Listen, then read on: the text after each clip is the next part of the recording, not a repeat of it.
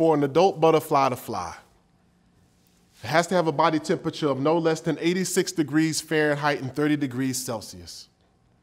To the optimism cocooned in my chest, I apologize for the Arctic you found yourself in, the aftermath of bad decisions and misguided hope. I now know how you ended up grounded in the pit of my stomach. I'm sorry I mistook it for nervousness, anxiety, or anticipation. I now know you were hyperbole screaming to be free, a Watts ride trying to burn your way flying, Aztecs praying to the sun gods in my solar plexus until you were murdered by a corrupt Cortez and his army of insecurities. They tell us to exercise our demons, but keep our dreams buried deep inside like dead things. Listen to us speak procrastinated promises of coming back to them one day.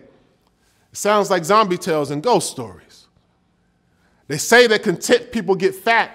I say they're full of butterflies, grounded by a bitter blizzard, and never got control tower clearance for takeoff. It's no wonder that we're motivated by our passions, attracted to competitive fire, fueled by a burning desire to succeed. We just want to see our butterflies fly, and I know why.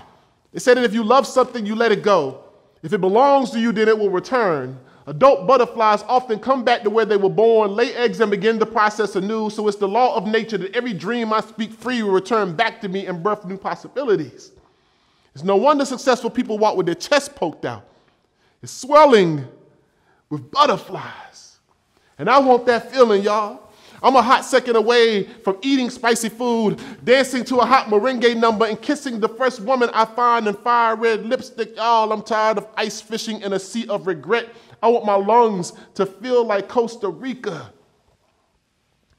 There are more than 3,500 species of butterflies there. Imagine a warm heart, dawn in your smile, a bonfire in your spirit. I don't want butterflies in my stomach.